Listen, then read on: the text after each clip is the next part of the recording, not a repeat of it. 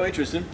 Hey, what's up? It's actually funny I ran into you. I was going to shoot you a text, but I was thinking about all the different roles and going over the different strengths and weaknesses that our team had, and I think I have a good idea of what role I want to assign to everyone. All right. So you mind if I give it to you and you can go and tell them like later on today or tomorrow or something like that? Yeah, what do you want me to be? All right, so I was thinking you, just because you're outgoing personality and from what you told me when we first met, I think you'd be a good be a really good spokesperson role. All right, and then Lisa, she said she's very organized and she's really good at just gathering information and relaying it to other people, so I think she'd be a really good monitor role. Yeah. Alex said he was really good at just resource allocating, so I think the role for him would be the resource allocator.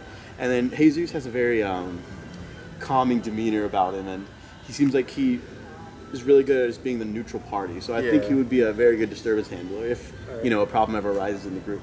All right, yeah. Do you have any notes or something I can get from you, just like real quick? Yeah, let me go ahead and I wrote it down in my notebook here. Yeah, just so I know what I'm going to tell them. Yeah, of course. Here, it's right in there. It's on the third page. Yeah. Third page. Yeah, I'll call them all together and just like give you know a good idea about like their own personalities and all that. All right, yeah, that'd be really awesome. All right, cool. Cool. Thanks, Tristan. See you around. Yeah. See you later, man.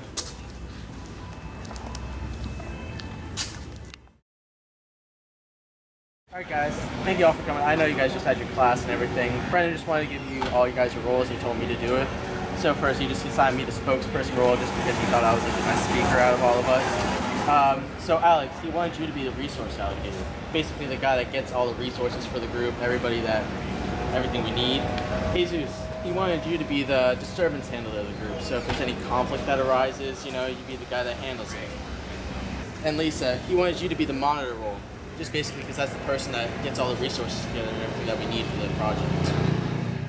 Alright, so is that good with everybody then? Everybody happy with the roles? No, not really. So, wait, why though? No, wait. So, Alex, your democratic approach makes it best for resource handling because it's the what do you think we should do approach.